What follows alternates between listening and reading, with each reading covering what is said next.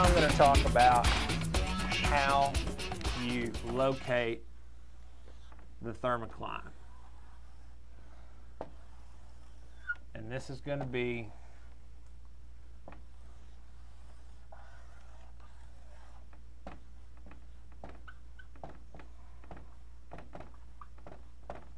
your graph.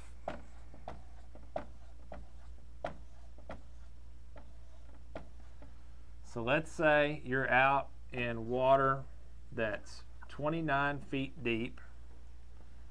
You've got your bottom on your graph here.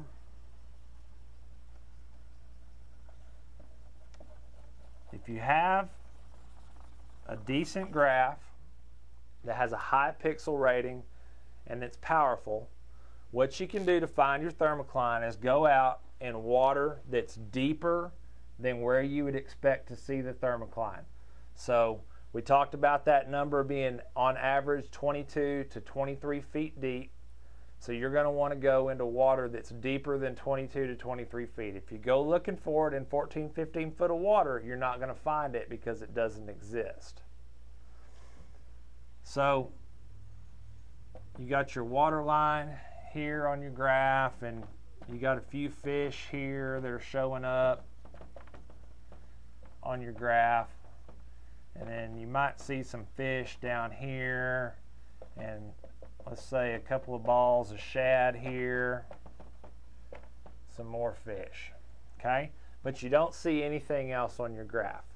Well, if you make sure you have the power turned all the way up on your graph and increase the sensitivity on your graph.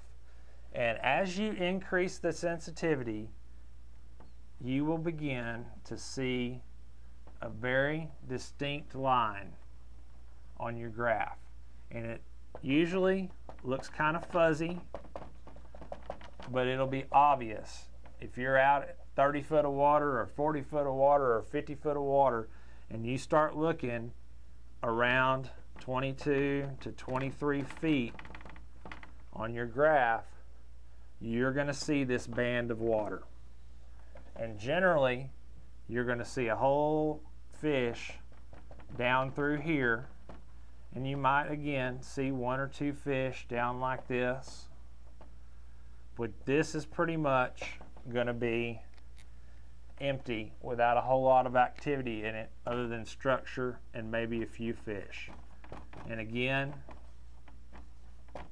that is your dead zone where you're not going to fish. You can fish it, but chances are you're probably not going to be very successful catching catfish below the Thermocline. You may catch one or two, but chances are you're not going to do very well fishing below that water. Now, on occasion, you can also see this second band of water.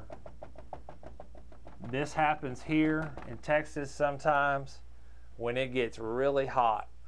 Then sometimes if I drive around and look, I can barely see a faint band right here at about 12 to 13 foot. But it's never, in my experience, been as distinct as this second band down here on the bottom that marks that dead water where there's really no oxygen or anything else down there on the bottom. So everything from the surface down to that band